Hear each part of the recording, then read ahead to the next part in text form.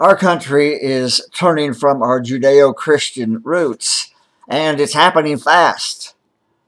2 years ago, in January of 2020, just before the beginning of the COVID-19 pandemic, George Barna's research organization published their report, State of the Church in America 2020.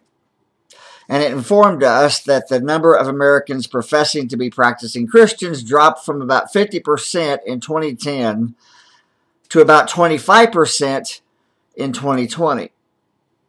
That was by far the largest observed faith decline in American history. But the COVID-19 pandemic has made it even worse than that, much worse. Researcher Thomas Rainer predicts that the 20% of those who were attending church before COVID-19 will not return when it ends.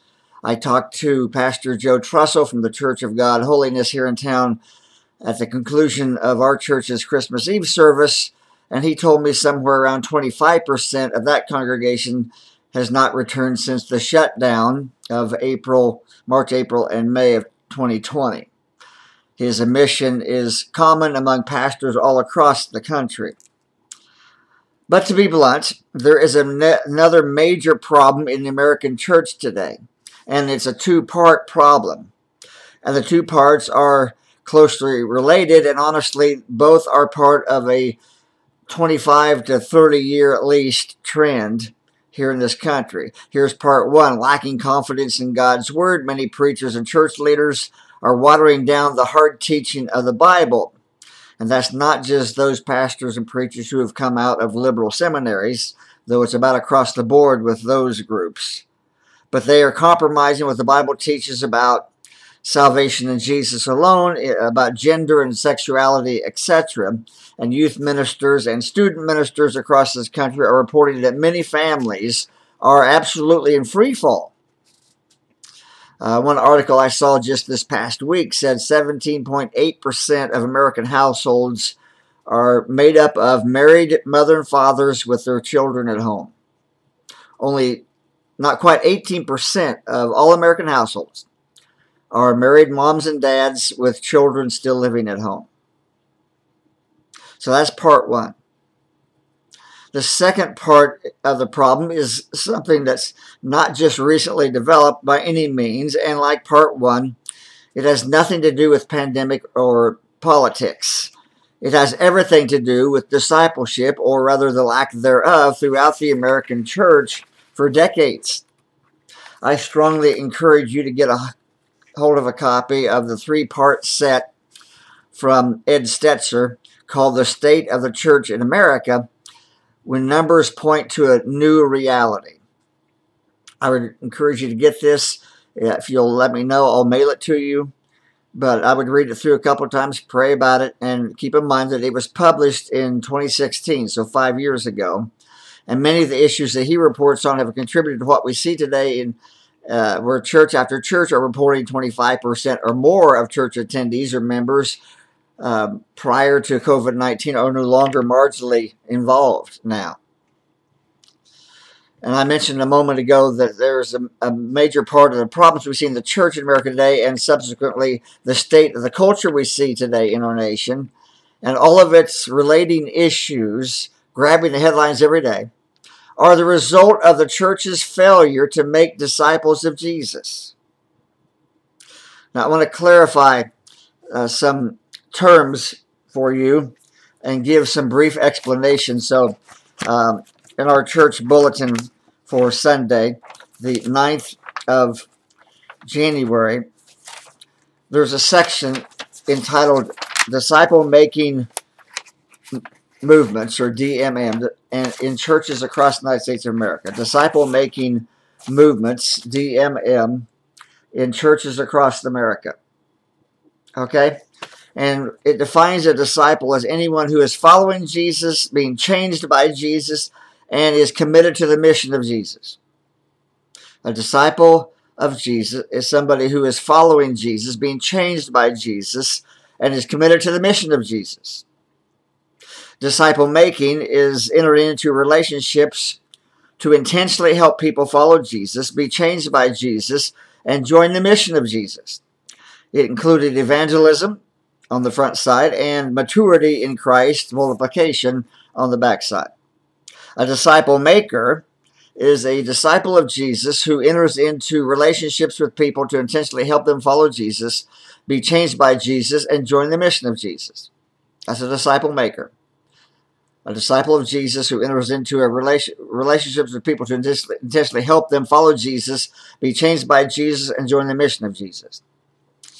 A disciple-making movement, DMM, disciple-making movement, exists when disciples make disciples, making disciples, who plant multiple churches within a few short years, who in turn replicate making disciples who make disciples, who continue to plant churches, so that we can see at least 4 generations regularly produced in at least 4 streams of disciple making, multiplication, and these streams multiply consistently into hundreds of churches in a few short years. And a disciple movement church is a church where disciple making is the core DNA of that church, the culture of the church, where the average church member makes disciples to the 4th generation, and this disciple-making activity is regularly produced in significant and diverse streams within the church, and those streams multiply consistently into new churches. Now, the international disciple-making movement started in earnest in the early 1990s. About 1% of the world's population is involved in a disciple-making movement now. 1% of the world's population. But there are some 1,400 of these disciple-making movements, and it's growing. Now, I want you to keep in mind that more Muslims have been reached in the last 14 years around the world than in the last 14 centuries, by many multiples over.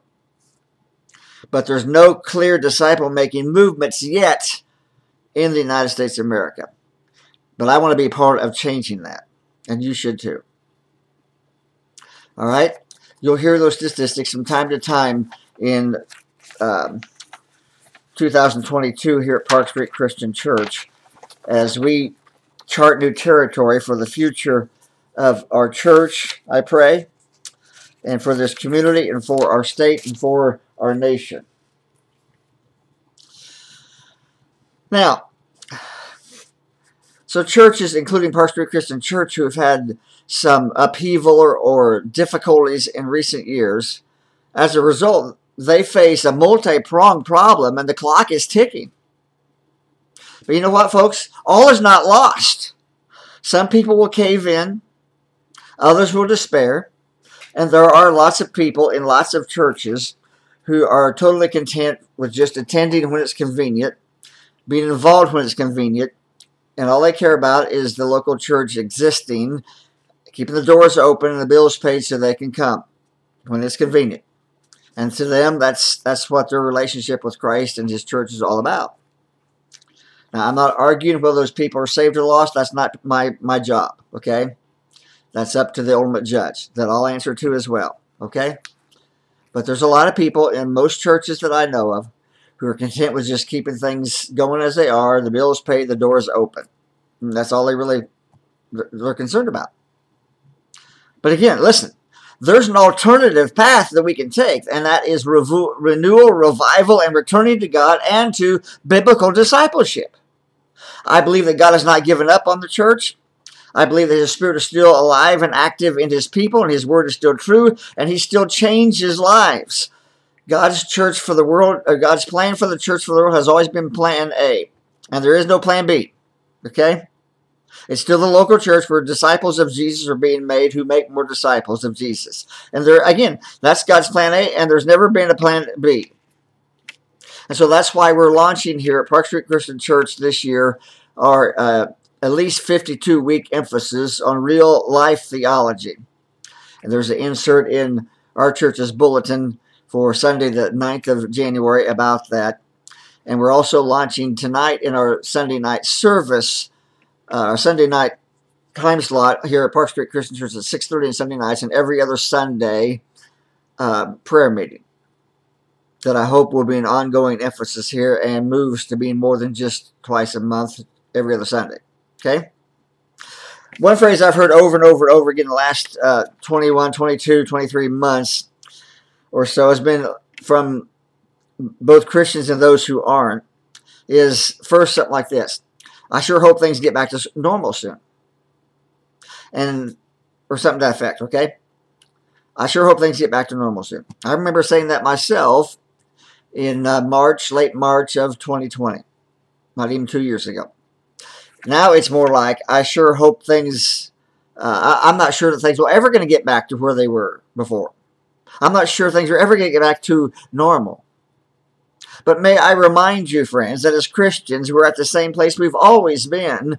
We've been fairly good at saying that our hope isn't in this world, that it's not in our culture, but it's just now that we're actually seeing if we really believe that's true or not. Our hope still needs to be in something that's lasting and living, because preachers and politicians and people will always fail. They'll always let you down. We're human. That just happens. It's the way it is in this fallen world. Political parties grow power hungry. Government systems frequently fail, and ours is closer to collapse now than any time in our 245-year history. Stock markets crash, new cars depreciate, houses deteriorate, supermodels get wrinkles, Olympic sprinters, gymnasts, and divers, professional athletes across the spectrum of athletics, 20 years from now will not be able to do what they once did. Things will change. We can't put our hope in what is physical or in institutions that are man-made. We can't put our hope in what is simply material. Again, over the last 20, 25 years, we've been good at saying we believe that's true. But I can't help but wonder if God's allowed all this to happen the last several months to get our attention. I think He's tried multiple times the last few decades to do that. I wonder if He's not trying to communicate to us, what if things don't ever return to normal? What you think's normal? Will you still be faithful? What will you do if the new normal is much worse than it is right now? When we think from a strictly spiritual perspective, we have to realize that regardless of who sits in the White House or serves in Congress or occupies the governor or the mayor's office in any municipality, we can't be blind to what is gradually taking place throughout our culture. Now, we've seen this for years. Former President Trump actually spoke in a church, I think it was the 19th of December, right before Christmas. He spoke at that church's worship service, and he said out loud, America has a Savior, and it's not me, he said. It already has the Savior it needs. That's Jesus Christ. That's the Savior America needs. He said that. Now, you didn't hear that on the mainstream left-leaning leftist media in our country, or hardly anywhere else.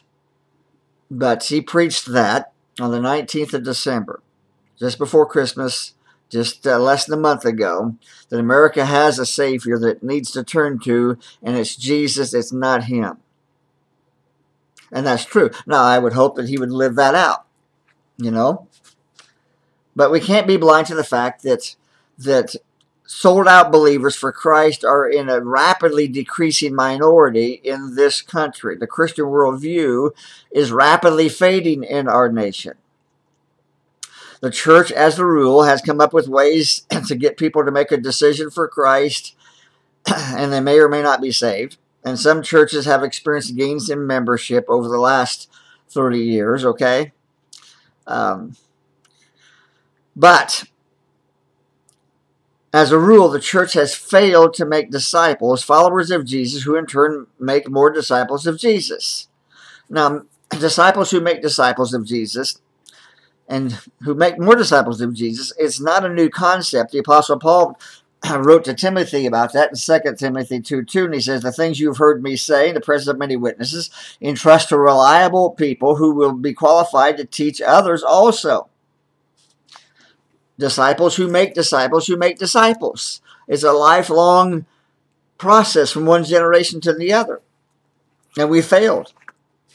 The battering ram of culture continues to chip away, and the laws and trends of our culture, of our time, are going to test our convictions in the workplace, in education, in the marketplace like never before in this nation. So this should be seen as a warning and a wake-up call to us in the church. You're going to need to determine your priorities and where your hope is, because there's going to be an escalation of challenges and tension for those who claim to be Christ followers. What we're experiencing seems strange to us, but it's already happened over and over again ever since ever since the church began. Now, in the opening of 1 Peter, Simon Peter reveals, one of Christ's closest friends, one of his inner circle of disciples, wrote a letter to Christians who were scattered throughout the known world at that time, who found themselves marginalized, discriminated against, questioned, mocked, and persecuted, homeless, jobless in many situations. Many of them were unemployed because of their belief in Christ and because of their peculiar, distinctive lifestyle. And Peter writes to remind them their hope is in the resurrected Christ, not in the emperor who killed Christ. And so Peter writes this letter to Christians who've been forced to flee and to run for their lives, and they've basically gone to 5 different provinces that are part of what we would consider modern-day Turkey. Okay? So open up your Bibles, if you have one close by, to 1 Peter chapter 1. 1 Peter's near the very back of your Bible. Get Revelation and turn a few pages back to the middle of the New Testament, and you'll find 1 Peter. Look at chapter 1. This book was written roughly in the mid-60s, AD mid-60s, first century. If you're a history buff, then you'll be well aware of what took place in 64 AD. There was a huge fire in the city of Rome. It burned almost everything, but somehow Nero's estate went unscathed, and so did one of his best friends. So it raised a lot of suspicion in Rome.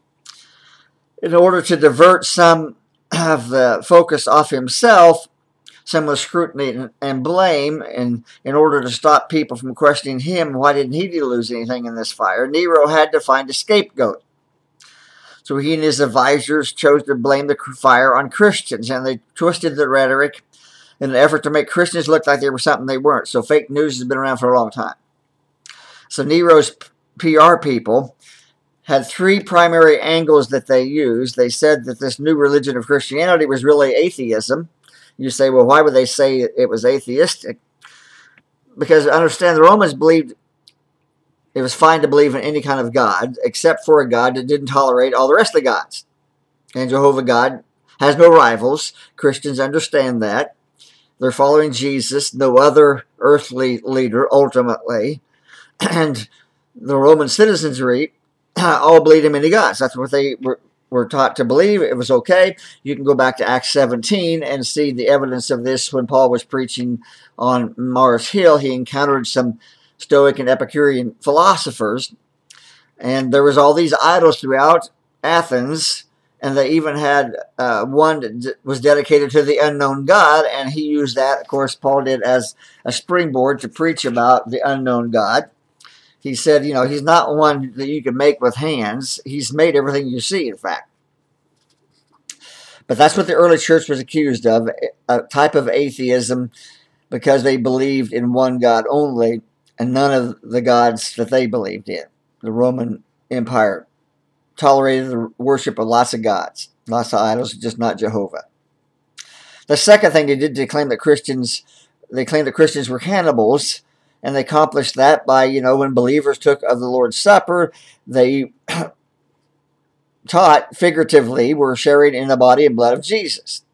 And so they took that, what was said figuratively, and claimed that Christians were doing that literally.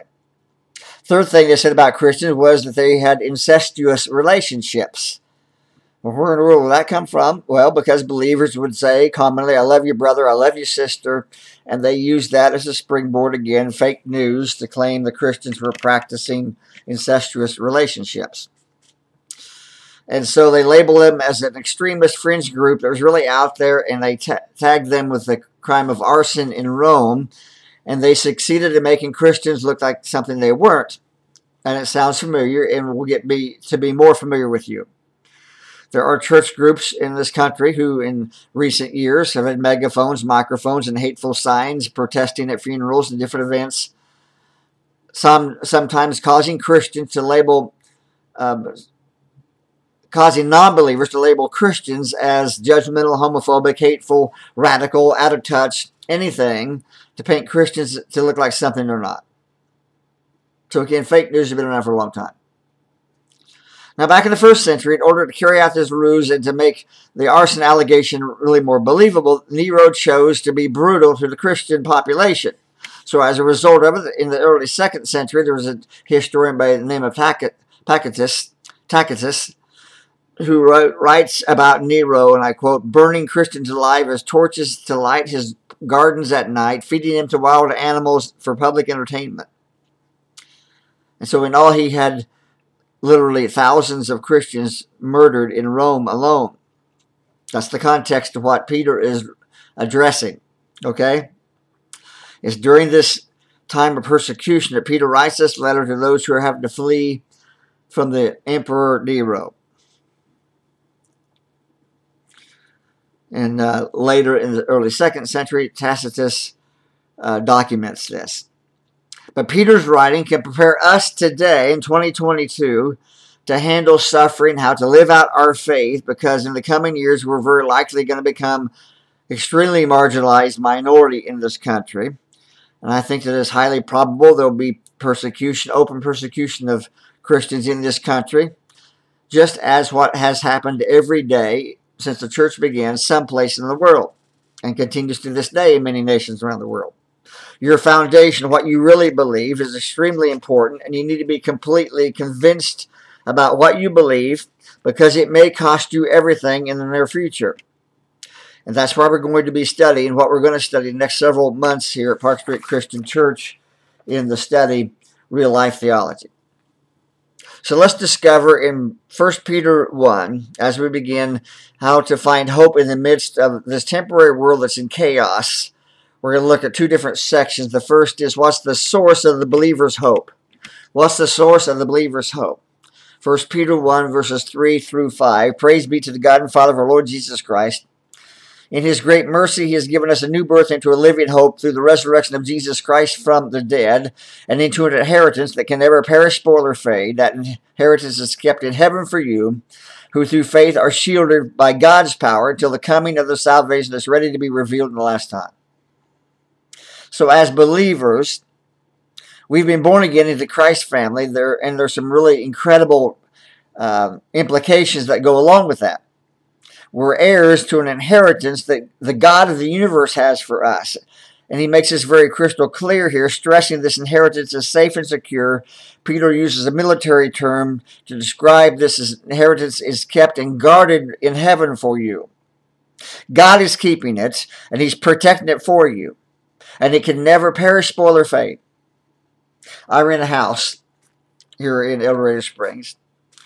But you know what? In 100 years or so, that house will have eroded or deteriorated, or perhaps a lot sooner than that if it's destroyed by a tornado or by fire.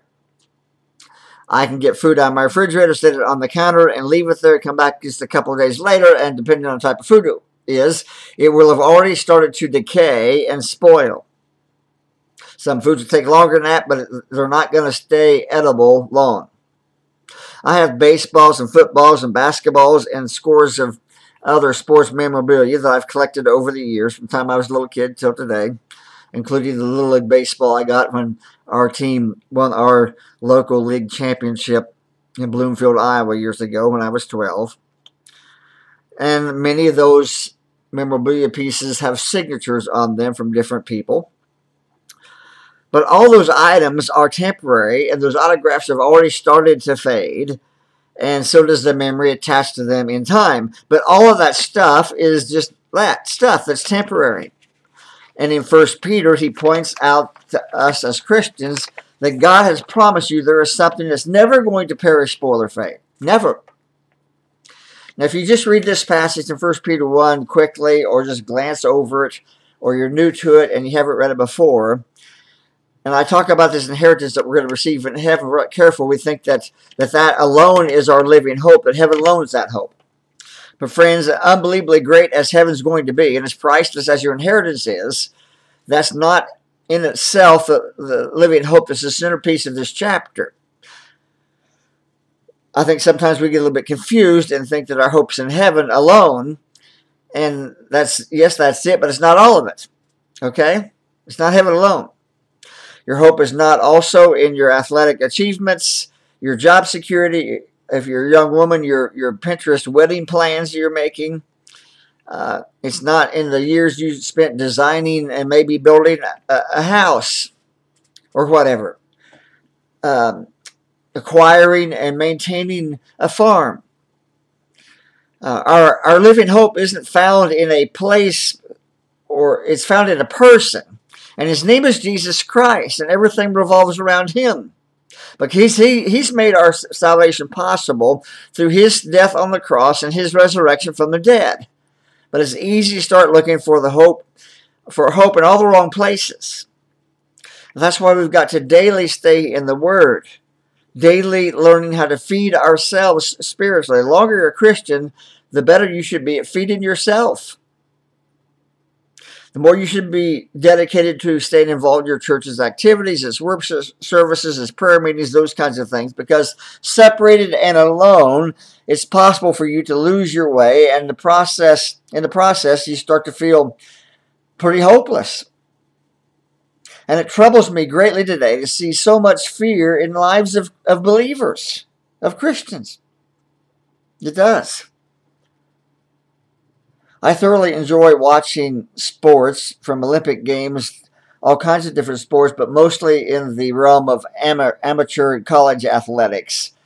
But sometimes the backstories are just so compelling and riveting that they'll show some story, the behind-the-scenes story of this athlete, the challenges that they've had to overcome when they were told they couldn't do it, and they proved people wrong over the years, sometimes overcoming incredible disabilities physically. But that athlete competes and achieves the unlikely and unexpected. And I think we all love stories of hope, stories of overcoming, and stories of people who achieve great accomplishments over many obstacles. For the Christian, our hope is alive. And in verse 6 of our passage, the text tells us, there's a shift in this text that tells us, as Peter talks about the attitude we should have, because our living hope is in Jesus, who died and is alive now and is never going to die again. It says in verse 6, in this you greatly rejoice, even though for a little while, if necessary, you've been distressed by various trials. And when Peter says we should rejoice in this, you have to look back in the previous verses to realize that he's referring to Christ, his resurrection, and the implications of that are eternal. We have an eternal inheritance. In other words, he's comparing temporary difficulties and trials and problems with eternal rewards. And there's really no comparison. But the living hope isn't just about tolerating the present and the temporary in order to get to the eternal someday. It's not about living this life miserably through adversity and troubles and being discouraged and can't look forward enough to eternity in heaven. But it's facing adversity and even death, knowing I've got purpose every day until that day. And the only way we can do that is holding on to a living hope that we have in the person of Jesus Christ. But hope isn't just about the future, it's about our present, it's about every day. 1 Corinthians 2:9. Paul says, what no eye has seen, no ear has heard, what no human mind has conceived, what the things that God has prepared for those who love him. And the context of that verse is just as much about living now than it is about eternity. When things overwhelm you at work, or a friend betrays you, when a neighbor turns on you, or a family member or close friend passes away, as painful as those times are, this is an opportunity for our faith to shine and for our hope to thrive. 1 Peter 1:6, in this you greatly rejoice. How? Why? Because you've got this living hope. You aren't celebrating the suffering or the trouble. You're celebrating what in this refers to Jesus is our living hope. You see, the Christian's hope is alive. It's a living hope that you can't always see. Dying hopes are around us every day, and we see them easily. And people get excited about those types of things. The world continually promises multiple dying, dead-end hopes. And we get our hopes up only to realize that that team or that possession or whatever it is doesn't satisfy us long term. And when it's all said and done, it's not lasting. And even though for a little while, compared to eternity, what we might experience here, it might include some difficulties and some trials. He's reminding you to keep those trials and sufferings in perspective against the backdrop of our relationship with the one and only who offers eternal salvation. Now, the second half of this section, let's consider not just the believer's hope, but the source, the strengthening of the believer's faith. You've got the source of the believer's hope and then the strengthening of the believer's faith. Now, how does that take place? Well, one of the ways it happens, friends, is through tests and trials and even through persecution. In God's paradoxical way, He teaches hope through suffering. Peter says, in this you greatly rejoice, that your Bible, at the next verse, verse 7, these have come, talking about these trials, difficulties, and obstacles, persecution, these have come so that the proven genuineness of your faith, of greater worth than gold, which perishes even though refined by fire, may result in praise, glory, and honor when Jesus Christ is revealed. Though you have not seen Him, you love Him. Even though you don't see Him now, you believe in Him and are filled with inexpressible and glorious joy, for you're receiving the end result of your faith, the salvation of your souls. That's the end goal. The end result of an active faith, of this living hope that we have through the resurrection of Jesus Christ, that our soul is saved. There's nothing more important than receiving the salvation that Jesus Christ alone offers, and then helping those around us find what we have. And these words there where it says, so that, in verse 7, indicate the purpose of what Peter's talking about here. So that because of these things that have come, these trials into your life, the suffering that comes into your life, these rough times and difficult circumstances, these things have come into your life to provide you an opportunity to allow God to strengthen your faith. You lay a 2-month-old baby down on a blanket on the floor, 2.5 months, 3 months old, and it strains and labors to keep its head up, laying on its belly on that blanket. And it's frustrating and it's exhausting and it wears out and the baby doesn't like it and eventually cries. But it gets stronger and more able to hold their head up the more practice they get at that. And that straining, that wrestling with that process, that growing through that process produces greater strength in those neck muscles to hold their head up to where they can sit up and you don't have to worry about their head falling over. They hold their head up.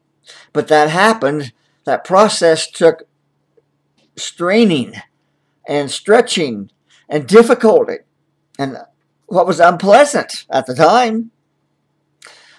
Paul writes to the Galatian believers about the fruit of the Spirit in Galatians 5:22 and 23, and he says these fruit of the Spirit, love, joy, peace, patience, kindness, goodness, gentleness, faithfulness, and self-control, these 9 fruit of the Spirit, they flourish in your life when you're in situations and you're tempted to choose to do the direct opposite of that fruit, the works of the flesh, and you choose to do the godly thing.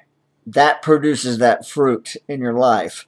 When you're in an environment, one of the easy thing to do, the path of least resistance is to do the work of the flesh, the opposite of love, the opposite of joy, the opposite of peace, the opposite of patience, etc. That's when those fruit of the Spirit grow in abundance, is through having the choice to make and choosing God's way and godliness. The fruit of His presence in your life rather than works of the flesh, depending on yourself.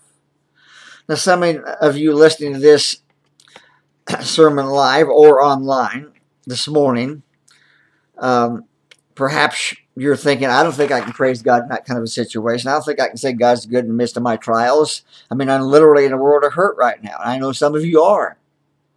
And maybe some of you feel like your marriage is on its last leg. Maybe you've just got an alarming diagnosis from a doctor. Maybe it just seems like all the medical odds are stacked against you, but your desire is for God to miraculously intervene, and because He's your only hope. Still others of you, your world of hurt maybe is about 40 hours a week where your beliefs are attacked and berated and your morals are maligned. Maybe your world of hurt is tied to the sudden economic downturn we've experienced the last 2 years in this country. And literally the wind's been knocked out of your sails. I talked to a 61-year-old man here in El Dorado Springs just a few months ago now who works in Nevada, Missouri here, and he's worked for the same employer for 36 years. And he said his 401k literally has tanked in recent months. But for any number of reasons, if we're not careful, over time, our hope becomes pretty hollow unless it's a living hope, an enduring hope. Now remember the setting and who it is that's receiving this letter in their inbox that Peter's wrote here. He wants these believers to understand, these believers who have had to run for their lives and leave their homes or possessions and settle in other provinces. He wants them to know, and he wants you to know, that if you have this living hope in Christ, it'll produce joy even in the midst of suffering, and the result will be a strengthened faith. That's what he's saying. Your faith will be stronger. Your relationship with the Lord will be tighter and closer. But see, you can't claim that He's your living hope and then cave in when you question your faith. You can't have a testimony without some test. And trials are the proving ground of your faith. There's a greater good that comes out of your suffering. Now, please understand, God is not some maniacal mastermind who gets his jollies out of your pain. Not at all. The Bible says He's the giver of every good and perfect gift. That's who He is. That's what He does. But the Bible also teaches that we have a spiritual adversary who comes to steal, kill, and destroy. And rest assured, what God permits, He has the ability to work for good in our lives. He's not some kind of a maniac that is masterminding you to have difficulty. Author and speaker David Jeremiah says it like this. He says it seems to be the universal testimony of those who suffer that it's a very clarifying experience for them. Pain is a type of preparation like no other, allowing the unimportant to fall away and the critical to rise to the top. That's what God ultimately wants in your life, is for you to be shaped and molded into the image of Jesus Christ, where He is truly Lord of all parts of your life. He wants to develop your character into the likeness of Jesus. Romans 8:28 and 29. And we know that all things God works for the good of those who love Him, who are called according to His purpose. Well, what's His purpose? Verse 29 tells us, for those whom God foreknew, He also predestined to be conformed to the likeness of His Son, the image of His Son. God's goal for us all along has not just been to take us to heaven when we die, but to shape us to be like Jesus in the meantime. We see that in Colossians 1, where Paul writes in verse 28 and 29, Jesus is the one we proclaim, admonishing and teaching everyone with all wisdom, so that we may present everyone fully mature in Christ. To this end I strenuously contend with all the energy Christ so powerfully works in me. And the word for fully mature is the bullseye of a target, teleos. It's what the archers are shooting for when they practice hitting their target with their arrows. Hitting the target, hitting the bullseye on the target. Teleos, maturity. Christ-likeness. In John 16:33, Jesus says, I have told you these things so that you may have peace. In this world you're going to have trouble, but take heart, I've overcome the world. And some translations or paraphrases say, take courage, keep the big picture. But those words give us hope in a world of hurt. No matter what life might throw at us, we put our faith in someone who has overcome.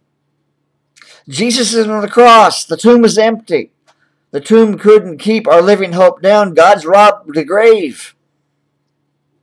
And our living hope, Jesus Christ, is reminding us that He alone is worthy of our pursuit. He's tried and tested. And Peter is telling these early Christians, you have to decide where your hope is, because there may be ridicule, there may be suffering, but you need to finish the race.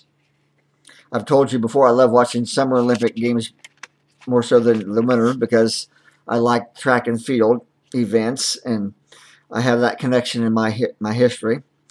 And I like to watch all kinds of different competitions, but especially the races, from sprints to long distance races.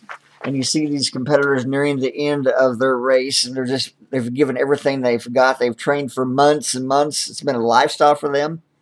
They're perspiring away. It all comes down to that finish. And you see how some of them just throw themselves across the finish line. But can I tell you something? The race that you're in, the journey in the Christian life, is more important than any Olympic race will ever be. And you got to finish it. And you got to finish strong and well. Don't drop the baton. Looking back in my life, there's been a lot of times when I've been guilty of just praying for an easy life. I think many of us have this tendency to pray, Lord, just help things to go smooth. Just get things back to normal for me. Things start to go wrong or go south, we quickly pray, Lord, get me out of this. Help me. In the last several months, I've been reminded once again of the words of the Apostle Paul when he's sat in a prison cell, or at least under house arrest, one or the other. He wrote these words to the church in Philippi. For it's been granted to you on behalf of Christ not only to believe in him, but also to suffer for him, since you're going through the same struggle you saw that I had, and you hear that I now still have. Philippians 1:29 and 30. Paul writes in the midst of those difficult circumstances, it's been granted to you to not only believe in Christ, but also to suffer for Christ. And that's good news, really. The first century Christians, when they heard that, they understood it was good news. What's the difference between the first century Christians and 21st century Christians? How is it that the book of Acts talks about when the apostles were flogged and beaten for preaching the name of Jesus Christ, they left that experience and said they rejoiced. They rejoiced. Why? Because they were considered worthy to suffer for the name of Jesus. Look at Acts chapter 5 sometime. See, my tendency is when I pray is want to avoid the suffering or ridicule, persecution, difficult circumstances. My natural instinct is to take the path of least resistance. I'm guessing it's probably yours too. But what if we, rather than trying to avoid it, rather than fearing it, embraced it as part of the process in our journey of becoming more like Jesus Christ? Not because we want to have some martyr's complex, not like that, but so that people can see that when I suffer, my attitude is good. My faith is not just good when everything's easy, but because I have faith in a living hope in Jesus Christ, I can rejoice and I can live and flourish and thrive when things are tough.